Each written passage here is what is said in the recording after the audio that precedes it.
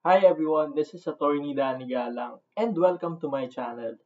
So today I'll share with you some of my study techniques which I used in law school and in business school since madami sa inyo ang curious kung paano nga ba ako nag-aral during those times. What I can say is that you should not study hard. Yes, you heard it right. Kasi you should study smart. It doesn't mean na just because buong araw ka nang nasa library or coffee shop, madami ka nang natutunan at na-digest mo na lahat ng binasa mo. Sometimes, you'll get that feeling na drained ka without actually learning what you need to learn for that day. It means that you have to study smart so you can effectively learn what you need to learn. So, ito yung mga study techniques ko. First, study consistently. Study every day if possible. You digest it better when you study for a certain number of hours every day than when you cram it all in 1 or 2 days. Set a specific time when you will study so it will become a habit. Kapag naging habit mo na siya, you will be prepared physically and mentally and you will be able to study better.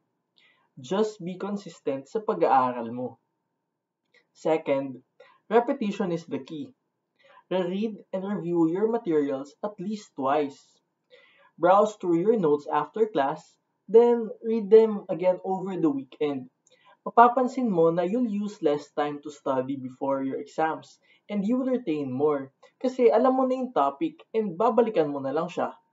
Needless to say, you have to write your own notes because it aids in retention. Kapag sinulat mo ang isang topic or definition, mas matatandaan mo siya kaysa pag binasa mo lang.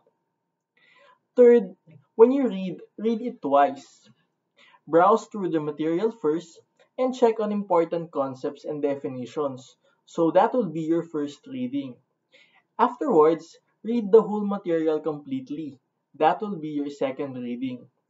By doing this, you will be able to grasp the important concepts first and later on, you will be able to connect them together. Kapag nag-highlight kayo guys, don't fall into the trap of highlighting a lot. Kasi when you do that, at halos ma-highlight mo na yung buong material or buong book, na-defeat na yung pag-purpose ng pag-highlight. Highlight only the most important concept or words in the material. So when you browse your book or material before the exam, you will only see and retain what is most important. Fourth, utilize learning tools such as mind maps, flowcharts, mnemonics, sticky notes, and the like. This will test your own understanding of the concepts, and you will be able to digest the information better. By doing this, challenge yung brain mo to look for patterns and organize all the information you are learning and make sense out of it. This is also useful in learning difficult or complicated topics. Mahihimay mo and mas maiintindihan mo yung mga difficult topics na you need to learn. Fifth, utilize practice exams. We learn better when we practice, when we apply what we learn. Also, by doing this, your brain will be trained to learn the important concepts that are usually asked in the exams.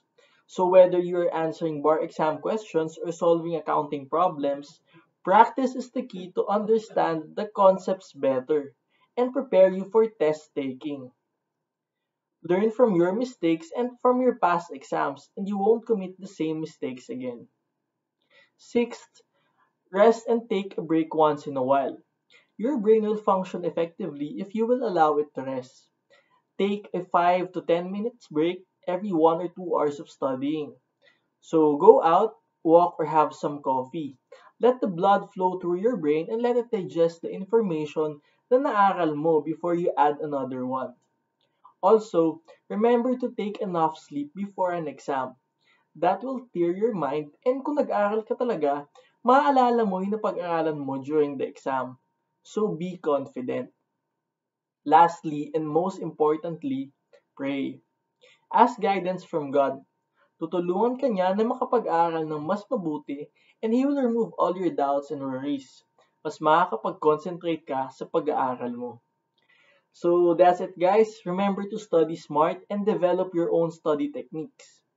Pagdating ng bar or board exam, hindi ka na mahihirapang mag-aral kasi meron ka ng sarili mong way of studying effectively. So guys, if you have questions, mag-comment lang kayo, or if you want to suggest topics for our next vlog, feel free to comment also.